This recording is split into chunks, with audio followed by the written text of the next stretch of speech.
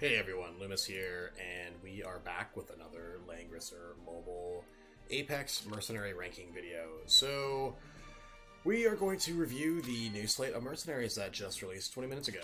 So, the theme of the week is, there's a lot of actually pretty decent ones, and there's a lot of really bad ones. Like, a couple of them are amongst some of the best Mercenaries we've ever seen, and a few of them are definitely amongst some of the worst mercenaries we've ever seen. So we'll start off here with a 6-star Landius, and this is actually a very solid Landius. It has Thorns, Overlord badge, basically has all the best in slot equips with the exception of Dragon Slayer Graham, but this is actually a pretty strong Landius. I would say its HP is a little bit on the lower side, but very solid attack, pretty good defenses.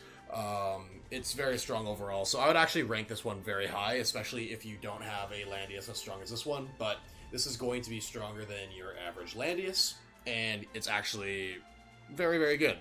It also has 2 runes, so it does not have the Sun Slash, however, that should not be a problem to run. Now, next we have a 5-star Listel here, and this Listel is pretty good. I mean, I'm not a big fan of the 2+2 green on Listel and just the general HP stacking build. I think, it's in this meta, going for defense and magic defense and survivability on your Listel is much more important than just sheer HP. However, this Listel is still pretty solid. I would rank it, a solid B. It does have all its runes, which is very important. So, this is actually a very good Listel, and, if you're running Listel or you don't have one, this is an easy addition to a lot of boxes. Alright, now we have a 5-star Ledin here, and, there's nothing wrong with this Ledin, but there's nothing great about it either. To be honest, it looks like a not only pre-AB enchants Ledin, but, only a, slightly, very small, slightly above average one at best. So, if you're running Ledin, and this is better than your Ledin, you could consider him, but, I wouldn't necessarily, run to grab this Ledin. I think that most people who use Ledin might have a stronger one, but, this one, I'd say it's, it's solid, but, solid, but not spectacular. Okay, so now we have a 6-star Sakura here, and this is easily one of the best mercenaries we've ever had. The only thing really wrong with it, in my opinion, is that it's running speed boots instead of apex boots or another attack boosting accessory. If it was running especially if it was running apex, this would be an absolute monstrosity of a unit. It'd be definitely over 900 pre-battle attack, and it'd be very dangerous. So, her talent at 6 stars is quite strong, and I actually think this is quite a good unit and a great addition for most boxes, if you can get over the fact that it's only wearing speed boots. But its stats are still actually fairly proficient, and I think this is a very good mercenary option overall. Okay, so next we have a 5-star Matthew here, and it's the Shadow class, aka the useless class. The only thing nice I have to say about this Matthew is that it does have all its runes, so it has, ninjutsu, which is cool, it has its cat command, it has the pro tag buff, but this mat is, I doubt it's going to kill anything, especially because it's wearing an Ullr's. If you can make it work, sure, but, I would not try to cram this into your box. Alright, next we have the 6-star Narm here, and this Narm sucks. I'm sorry. It has 612 pre-battle attack, that's horrible. It does have an EMB at least, with a better intelligence enchant. I would just not... It does have all its runes. I just would not call this a very good Narm at all.